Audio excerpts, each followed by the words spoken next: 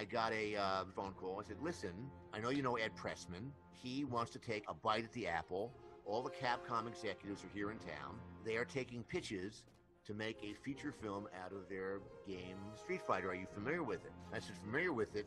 My kids have put like a fortune in quarters in those machines. You know, I'm very familiar with it. So I went in and I pitched a plot that was influenced by movies that I liked when I was a kid. It was not going to be a tournament that everybody was coming together for. I had to invent something else for everybody to be coming together for. And recently we had Saddam Hussein in the first Gulf War. So I said, okay, it's a Saddam Hussein, you know, Bison is like Saddam Hussein. He's taken hostages from all over the world, which brings people from all over the world, and you know, and you follow through. It was going to be like the Guns of Navarone, which I named in the meaning of an action adventure movie with, you know, lots of locations, bigger scale, and bigger stakes than winning the tournament. And in fact, like 3 days later, they said, okay, you're our guy. We're making this movie with Ed Pressman.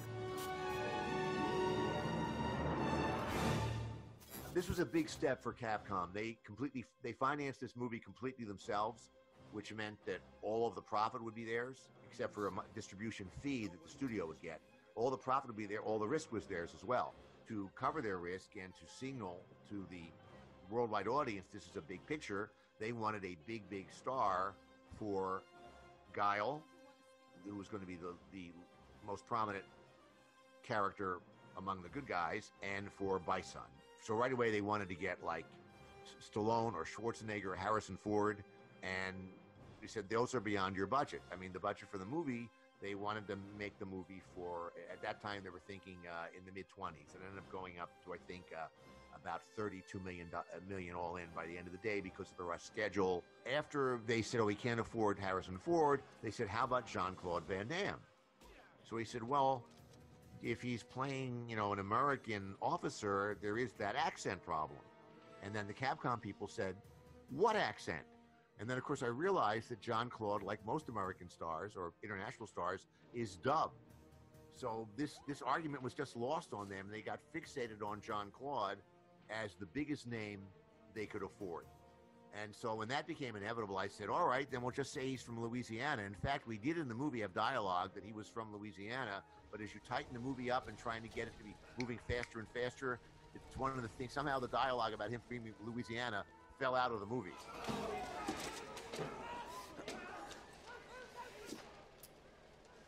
You're all under arrest.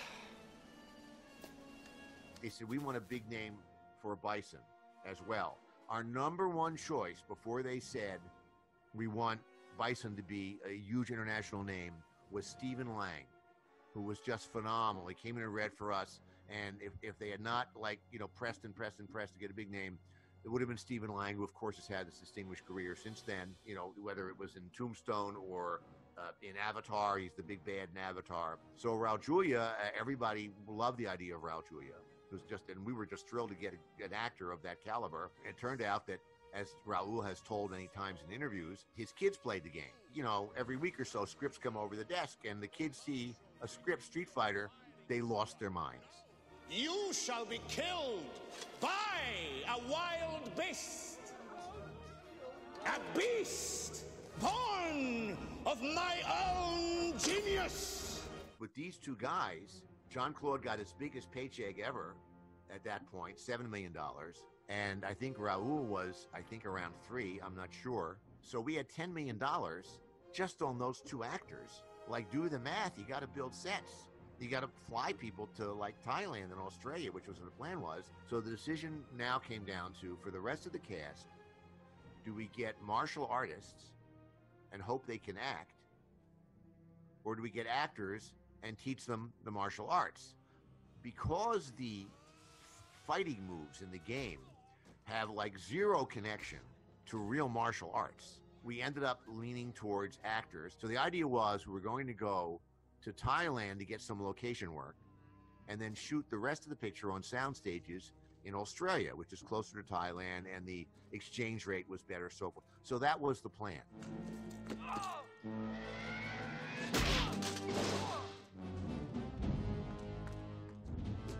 Now then, Where are those hostages? And that means that if we're shooting the principal stuff, the dialogue scenes, all of Raoul's material, all of his material, that's almost a month of training the rest of the cast in these special wacky Street Fighter martial arts moves which have no bearing on reality, which ended up backfiring on us when Raoul turned out to have just come out of the hospital, just had surgery, and was recuperating.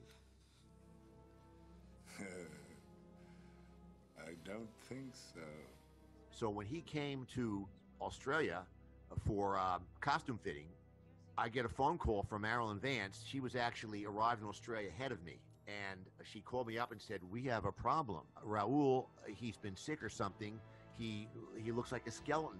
I'm going to have to put padding in the uniform. The costume I measured him for in the States like 5 months ago, it's like for another person. This created a last-minute scramble of the shooting schedule. I needed to push all of Raoul's work as far back in the shooting schedule as possible. We had a 10-week shooting schedule. And now, Miss Zhang, you will witness firsthand the power that you spurned.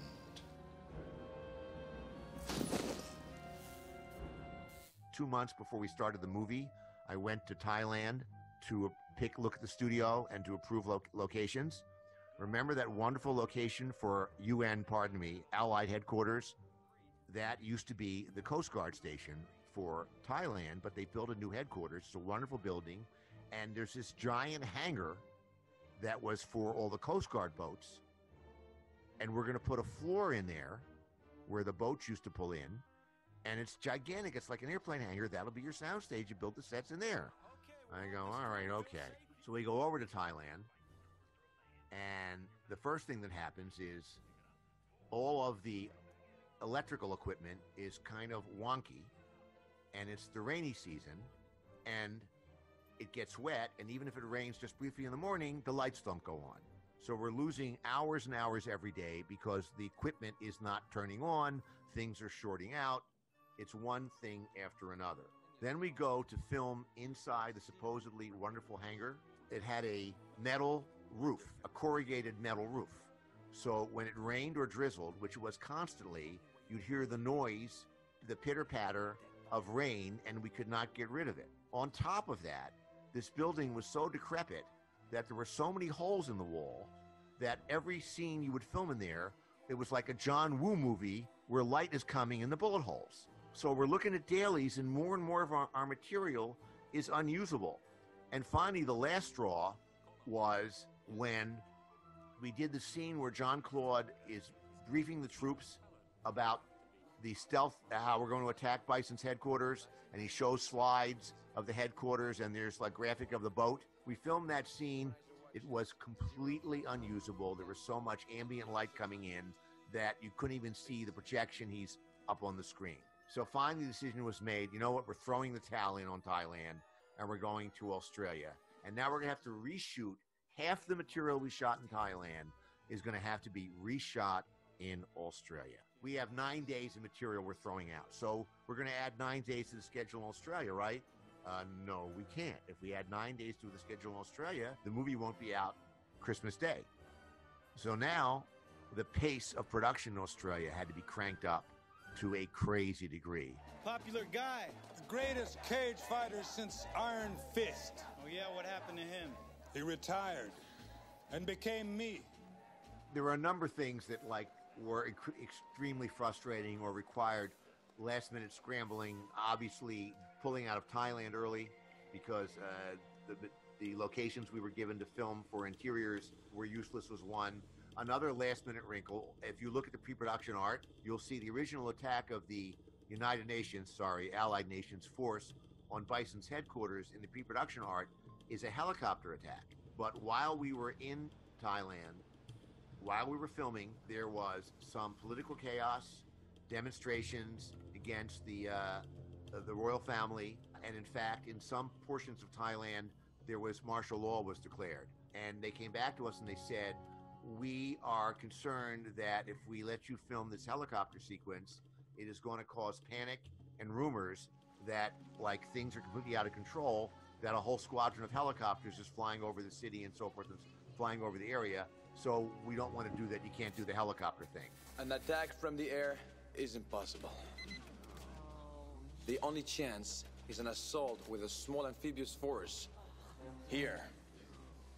The main force will come from the north, while a single vessel equipped with the latest in stealth technology will come up this channel and distract its defenses from the east. So that's why at the last minute it became an assault, an amphibious assault, and that's why at the last minute the design of a stealth boat that was originally in the movie for Bison to try and escape the aerial assault from his secret base. He had a hidden exit, and that we repurposed that stealth boat, which had been designed for Bison to an attempted escape in, and we said, all right, that's the special boat that Colonel Guile does to lead the assault, and all of the other boats that we got for the assault were actually Thai Coast Guard vessels.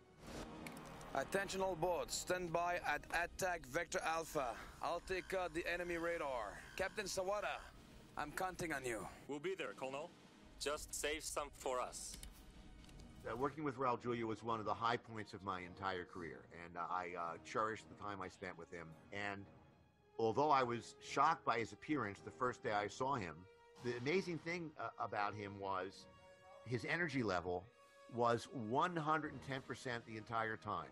He showed if he was feeling weak or he was flagging, I never saw a sign of it. Now, granted, he only worked one day when he was at his most gaunt, thinnest, and we put him on a health regimen. I mean, we were like special food and training, and they were like getting him ready for the Olympics. But his stamina was just incredible, and you can see the level of performance even in that first scene with Dalsim. I mean, the level of energy he gets there, that was at his lowest point. My science twisted to serve perversion instead of peace. Tell you what, after I've crushed my enemies, we'll see about getting you published. That should cheer you up, hmm? You know, he studied for this role. He looked at newsreels of Mussolini. If you look at newsreels of Mussolini, you can see that he is copying Mussolini's body language. He totally embraced the part, which is what's so wonderful about the performance. He totally believes everything he says. That's the great thing. He totally is engaged and believes that character. And of course, no one thinks they're the villain of their own story, which he said to me. You know, he thinks he's a hero. All I want to do is to create the perfect genetic soldier. Not for power, not for evil, but for good. And after we finished the entire movie and wrapped the movie, I said to Capcom, we need to amp these fights up. So we went up to Canada and we rebuilt the set. The big fight at the end of the movie between Ken and Ryu and Sagat and Vega, that was filmed after the principal photography had done. That was a pickup scene that we did in Vancouver. This is where a lot of the material for Captain Sawada came in. The famous sequence that we do a parody of Godzilla, that was shot up there.